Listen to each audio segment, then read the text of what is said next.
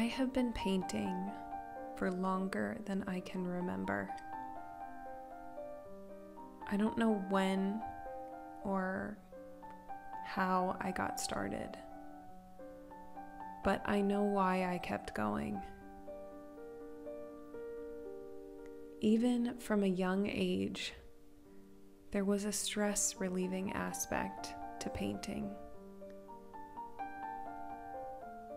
Before I knew anything about self-care, I was drawn to the peace and clarity that came from taking a blank canvas in a room by myself and creating something.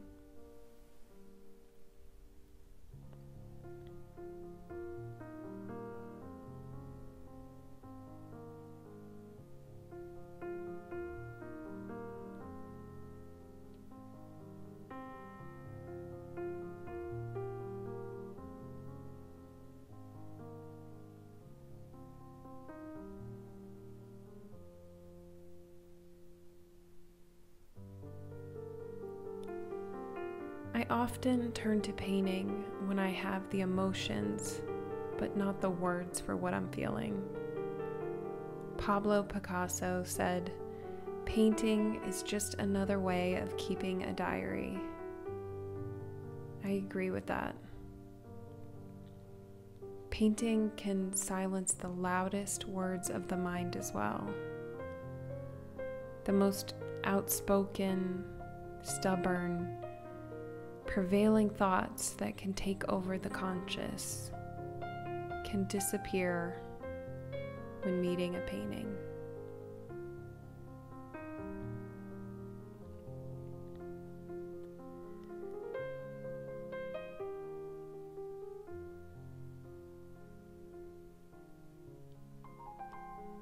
Maybe a painting is the diary where the wordless story lives.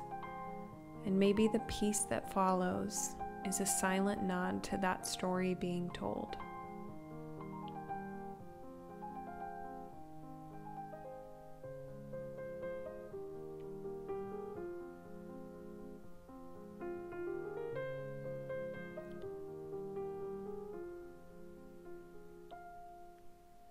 Psychology has a theory for this piece that happens while creating.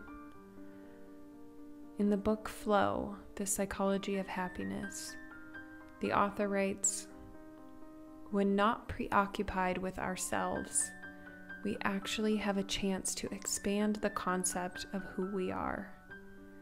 Loss of self-consciousness can lead to self-transcendence, to a feeling that the boundaries of our being have been pushed forward."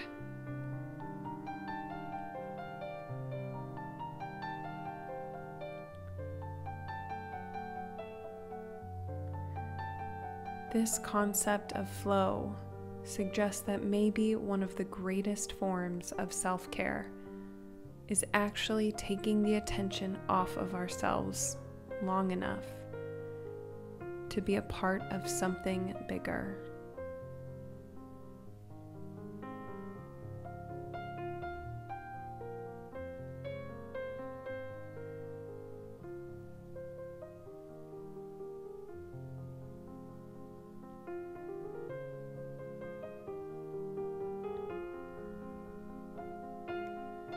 What puts you in a state of flow?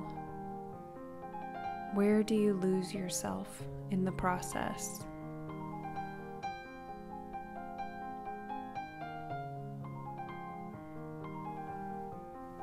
If you have ever wanted to paint but have stopped yourself from trying, I leave you with the words of Vincent Van Gogh.